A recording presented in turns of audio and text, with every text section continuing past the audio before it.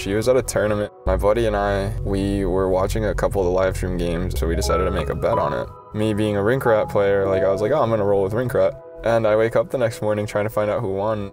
All I remember was she was sitting on the left side of the picture, like bottom left corner, and I just looked at her, and the whole time I was just looking at her. I didn't even bother with the score. I just remember clicking on her profile, and I just was like left like awestruck almost of, wow, this woman is beautiful. Like, where did she come from?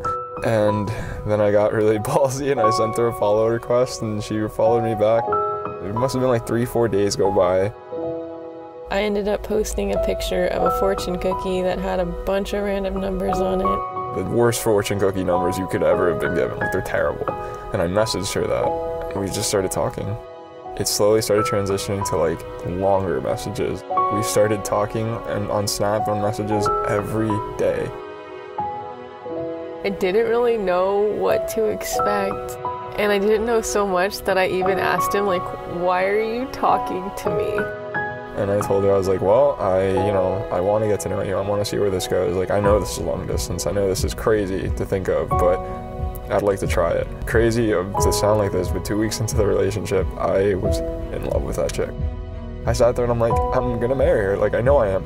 And COVID hit, and I was just like, crap, like, I'm never gonna get to see her. But COVID was the best blessing God could have presented to like our relationship. We couldn't see each other physically.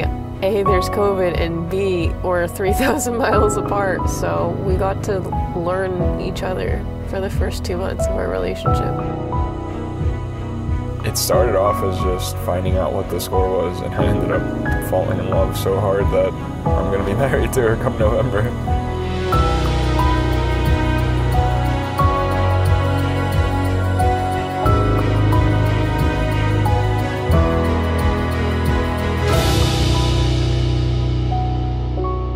I've always had hockey to de-stress me.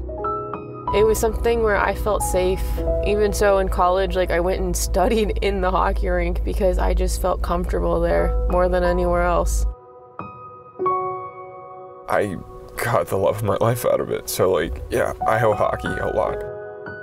It's no longer the priority anymore. I could, stop playing tomorrow and I'm the happiest person alive still because I have her.